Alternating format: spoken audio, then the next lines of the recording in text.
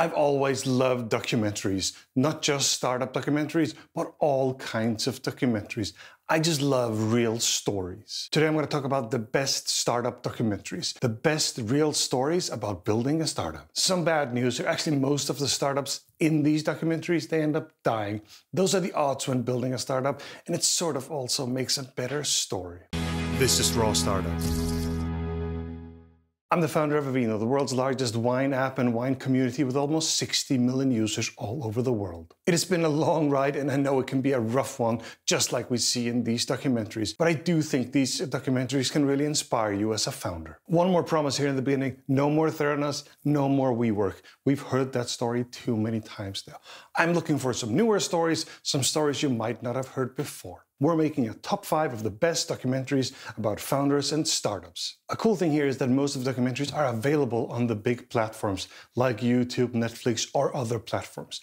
I will link to them in the description. And thanks a lot to the Raw Startup community on LinkedIn for helping me build the big list of startup documentaries. We managed to build a list of 21 startup documentaries. This is obviously my personal list, but in the end of the video, I will rank them according to IMDB's score, so we can see what others think too. Obviously, if you disagree, please let me know in the comments. I really want to know. Here we go. Let's get that list started. Number 5, something ventured. Silicon Valley is incredibly important for the world of startups, and I'm not just talking startups in Silicon Valley. I'm talking startups all over the world. I've lived there for many years, and it really is a special place for any tech founder. It is the cradle of venture capital more than 50 years ago. And still today, no place in the world has as many startups as Silicon Valley, and no place in the world has as many tech giants as Silicon Valley. Before all this happened more than 50 years ago, there was really no money in Silicon Valley, no venture capital in Silicon Valley at all. All the money was back with the bankers in New York. Something Venture tells a story about venture capital, how it came about all those years ago. You will learn the story about the famous Treacherous 8, who were the first to really break out of a big company and kickstart the Silicon Valley ecosystem. Maybe even the first to build a really venture-backed startup. It is quite a fascinating story. They broke out of the company and started Fairchild Semiconductors, and they basically built the first silicon chips and thereby named Silicon Valley Silicon Valley. To give you an idea about how important these 8 were, some of the people from these 8 actually ended up later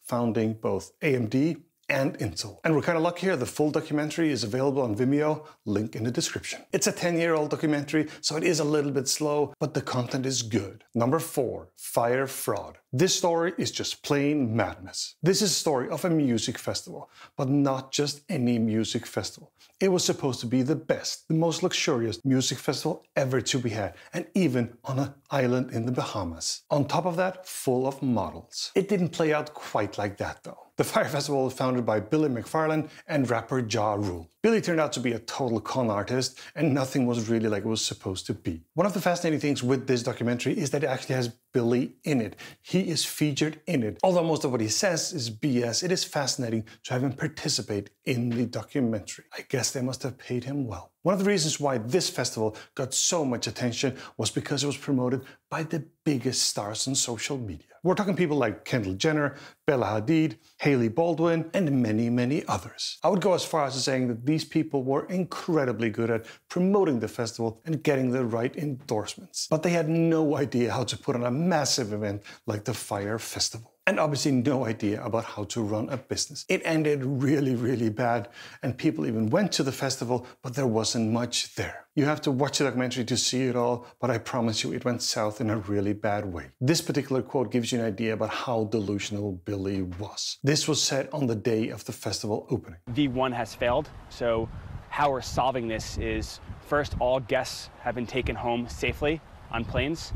Next, everybody is being refunded for their ticket purchase. And then everybody is getting a comp ticket to Fyre Festival 2018. V1? I mean, what is this? A piece of software? This guy is totally delusional. In March 2018, Billy pleaded guilty to all kinds of stuff.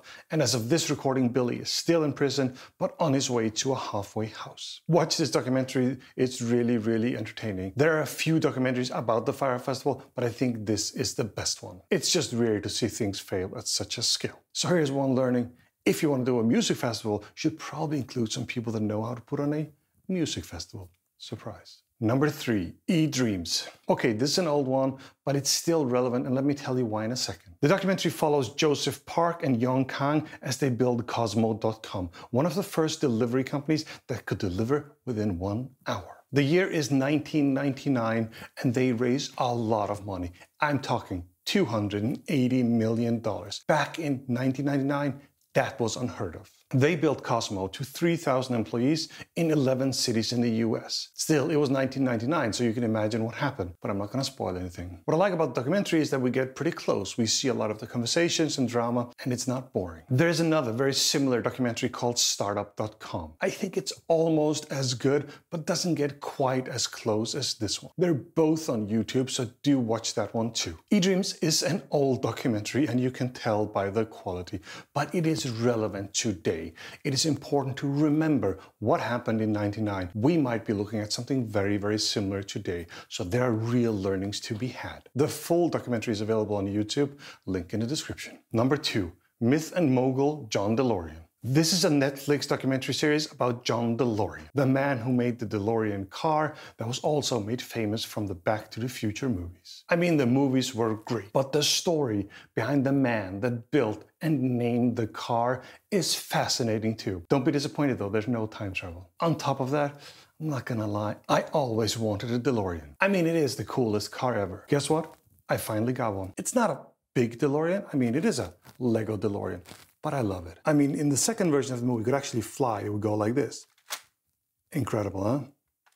Back to John DeLorean, and he was a character. He came out of the car industry and was seen as the genius designer and marketer. He grew through the ranks faster than anybody in Detroit. But at some point, he got tired of the old car industry and wanted to build his own car. This is when the fun began. He started building the DeLorean. He started his own new car company, something nobody had done successfully in decades. It doesn't go quite as planned, and DeLorean is a little bit of a flawed person. But his dedication to the company is unlimited. When it comes to raising money, he would do anything, and I mean anything. You'll see all this in the documentary, and without spoiling too much, I can tell you that he was so desperate, he ended up doing a drug deal to raise money.